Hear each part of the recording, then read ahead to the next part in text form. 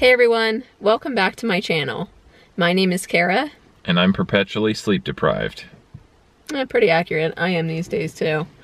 And today we are here at the Biltmore. So we don't really have a solid plan of kind of specific things we're going to look at, but generally just the gardens, probably grab a bite to eat and just explore. So we'll take you along with us. It's a beautiful day. I think the high is 66 and sunny, and some of the trees are just starting to bloom. So it should be pretty nice. Yeah, looking forward to it. Yeah. We've never really explored. We've been here once, but we just went to a clubhouse and it was nighttime. So now we've got a grounds pass, we got our hands on one, and yeah, we're gonna see the Biltmore beyond just the house. Right, because there's a lot more to it. Yeah, we didn't pay to go in the house today, so it'll all just be outside, and then we're gonna go to, I think it's called Antler Village, where there's some shops and restaurants and the winery. So yeah, we'll explore there too. Yeah, there are 8,000 acres and there are a lot of things to explore. Yeah. So we're gonna take you guys with us. Yep. All right, see you out there. Okay.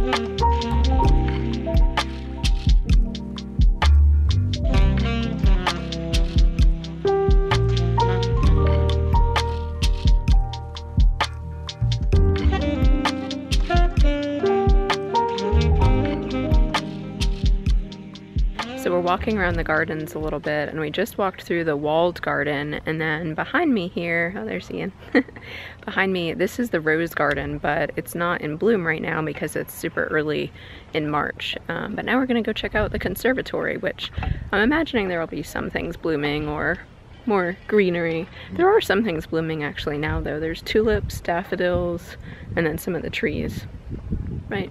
Red beds and I don't know the names. Yeah, I don't either.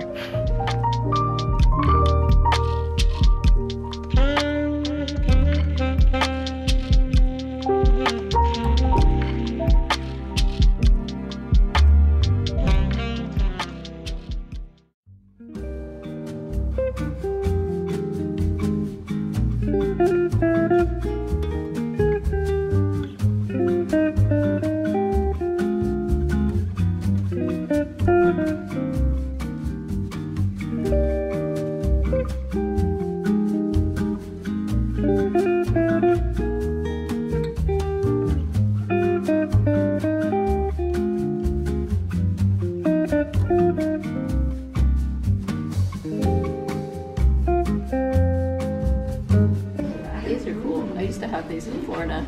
Have you seen those before? No, I don't think so. They're like big. I even lived in Florida for a few years. They're like big air plants.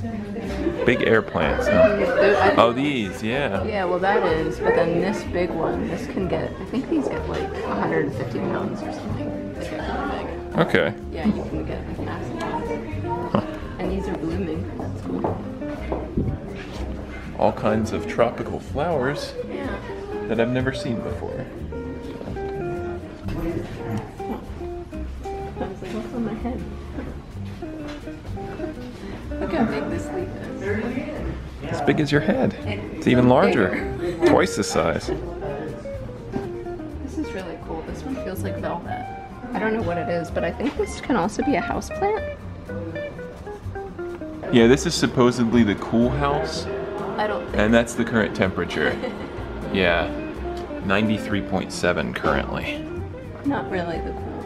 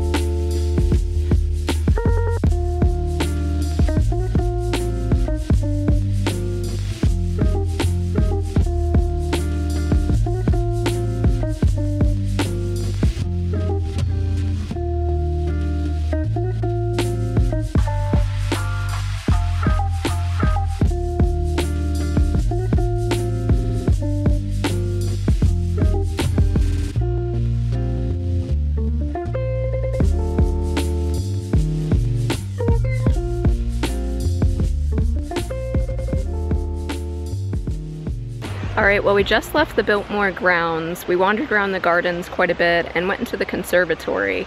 I feel like that part was probably my favorite because there were actually a lot of things blooming in there. As you saw, there were a lot of orchids and just a bunch of other plants like bromeliads and cactus and other things that I don't know the names of. But I feel like that was a really neat area. I would definitely recommend that, especially if you come in the winter time where there's not much that's going to be blooming outside. Although they did have like tulips and daffodils and some flowering trees too, which was nice. And we didn't actually go in the home, so we're just kind of sticking to all the outdoor stuff now. But we are on our way to the, I believe it's called Antler Hill Village or something of that sort. So we're driving there now, but we just stopped off quickly at Bass Pond. So I'll show you a bit of what this is like. There's a little, they say that there's a little waterfall. It's kind of not really a true waterfall, more like man-made, but I'll show you a little bit of what this looks like, and then we'll head on our way to lunch and the little shopping area.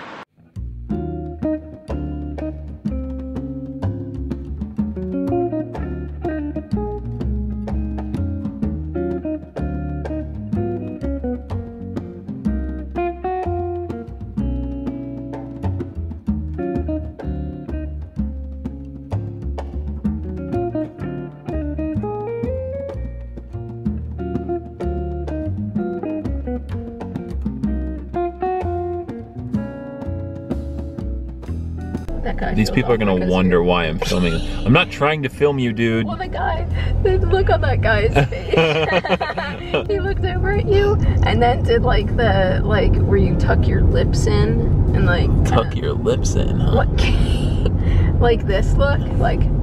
Oh, that, yeah. The awkward white people smile when they don't want to talk to each other. The awkward smile. Yep.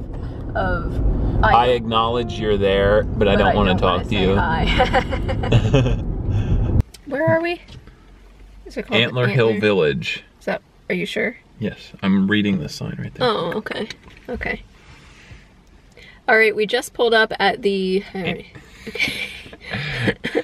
5 seconds ago, hon. Okay, 5 seconds ago. All right, we just pulled up to the Antler Hill Village and Winery, which is a really cute little European village with some shops and restaurants, and they have a hotel in here too. So we're gonna go grab some lunch, but I quickly wanted to say that right after we walked around kind of the waterfall and lake area, a subscriber of mine actually said hello. So Frank and Susan, hey, really good to meet you guys. I'm really glad that you stopped us and said hi. So yeah, we're gonna go grab some lunch and have a little wander around. I forgot we were Instagram famous now, so I'm supposed to show my lunch. So there you right. go. It's like a bacon turkey Bravo. Yep, that looks really good. Yep. Except it's not. No, it's from the kitchen cafe. That's right. I ended up getting the tomato and goat cheese sandwich.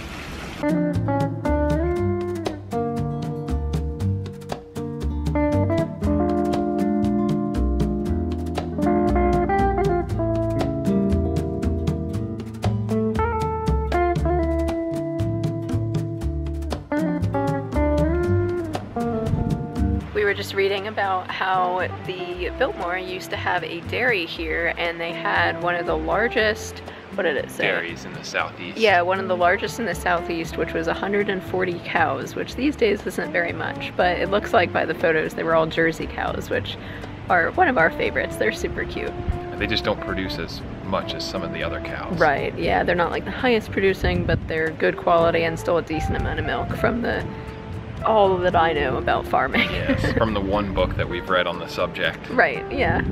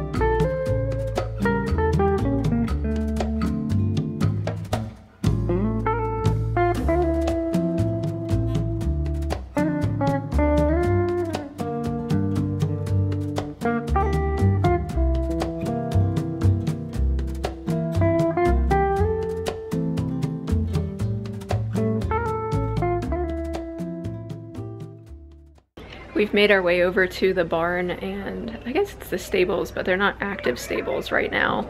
And we were just kind of laughing about the barn doors because, let me show you this. Some of the barn doors are kind of chewed away, so it looks like probably when the door was open, the horse probably chewed on it. And then this one's even worse. Probably the horse was just munching on the wood, trying to get out. I just thought that was pretty cute. So we're just wandering around here. We actually also made a reservation at 4:30 for wine tasting, so we're just kind of wandering around the Antler Hill Village and this little barn area, looking at some old farm equipment and just kind of the history of the area, which is actually pretty interesting, I think. Yeah. So yeah, we're just gonna wander around here a little bit, then do the wine tasting at 4:30, and that'll be pretty much it. I feel like we've done way more today than I thought we were gonna do. There's a lot more to this property than just the Biltmore house. I feel like a lot of people just think of that, but there's so much more to the grounds and gardens and village and just so much more than you might, you know, realize just from looking at it online.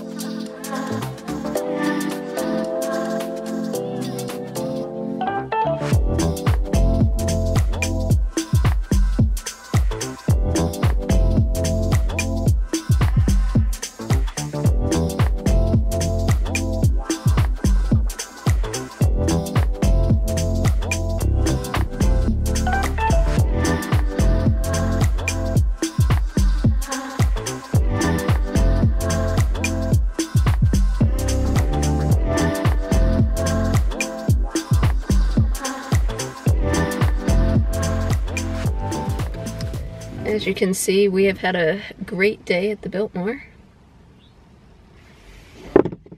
Alright, well, we just finished up at the Biltmore.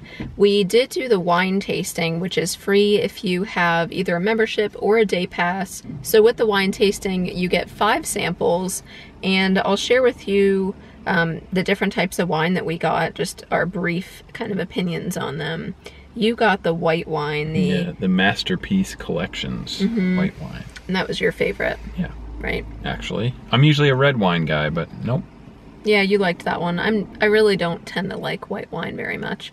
But it actually was pretty good for white wine. You got that. I tried the rosé, which was decent. And then 3 of the different red wines. Yeah, the Sangiovese, Tempranillo, and then the Malbec, which I tend to be a red wine drinker, but I didn't really love any of them, to be honest. I thought they were fine, but I don't know, I didn't really like them very much. Didn't blow you away. Yeah, which I had tried some of their wines, I think like a year ago or so, and just thought they were fine. I don't know. I'm curious if you've tried it, what your opinion is, but that was, I think it was still fun though. It was a cool atmosphere. The building was really pretty with like the vaulted ceilings and the wood and stuff. We finished up there, and the price was right too. Yeah, the price was right with it being free. We finished up there, and yeah, I'm really tired. I honestly did not think we would be here as late as we are. We got here at like 11. Yeah. Yeah, and it's almost 5:52. Yeah, it's almost 6 o'clock, which is crazy. I really just didn't think we'd be here that long, but there's a lot to see between, and we also didn't even go in the house. Nope, haven't even done that yet. So if we had done that, but the grounds are new to us, so we did a lot of exploring. Right. Yeah, we did all the grounds, and then all of the Antler Hill Village, and I really liked that area. It was really cozy. And we were talking to one of the people that works here, and they were saying that over the summer, they have like music kind of in the Antler Hill Village area outside, like outdoor music. There's falconry, Yeah, falconry of all things. Yeah, like falconry. They have paddling, you can go, you know, kayaking, you can go horseback riding, you can bike ride. Smithing. Yeah, they have blacksmithing, yeah. Like, pretty much anything that you want to do, they have, I feel like. And then, there was something else. I have a list here, let me... You have the list of all the things. Yeah, she gave me a list. There was an outdoor center. Oh, right. And there was like a cabin. I think you got some clips of that. And it tells you. Here it is.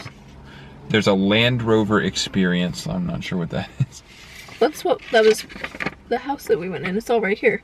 Guided horseback and carriage rides, falconry, bike rentals, guided rafting, sporting clays. So that was the gunshots. Yeah. Yeah, guided private tour and group activities, and she was saying, the person we were talking to said she loves birding, and they have like bird tours, and yeah, basically, we don't have a membership, but we did learn that if we did want to get one in the next 2 days, I guess, that it's a cheaper... It's half off. Yeah, it's like $150, but per person. So, I don't know. And for the more hippie types, they even have chocolate meditation and forest bathing. Oh, I love forest bathing. That's fun. Shinrin-yoku. That's actually pretty cool. So yeah, there's... pretty much anything you could think of. Birding, nature sketching. Nice. Yeah, I don't even know. Fly fishing, archery. Croquet. Croquet, yeah. Any outdoor activity, they have it. So... I guess to wrap up this video, I'll just say my thoughts. I mean, I feel like it's one of those things that you have to do at least once, and I think I'll probably say the same for the house. I do want to go in there at some point. Kind of on the fence about getting an annual pass. I don't know. It's like, because we live here, I feel like maybe it's worth it if it's only $150. I don't know. There's more to do than I feel like it might initially seem like, even online. It's just... yeah, huge property. Well, before we moved here, I was telling Kara, I had looked at their website, and I couldn't believe how much they were claiming that they could do, because I didn't appreciate how large the property is. And then I looked, and then, yeah. It takes you, honestly, probably like over 10 minutes. It's like 10 to 15 minutes to get from... like the Biltmore house to the Antler Hill Village. Yeah, driving. And so probably from the entrance, yeah, it's like 15-20 minutes to get all the way back to the other end. And that's in the winter. So I'm thinking that probably in spring and summer. We're assuming it's going to be more packed. Well, anyways, this was definitely a very full day. I hope that this gave you some kind of idea of what the Biltmore is like. And if you have visited, let me know what your favorite part was. And also, if you're not subscribed already, go ahead and hit the subscribe button, hit the like button, and leave me a comment down below. Alright everyone, I'll see you very soon in the next one.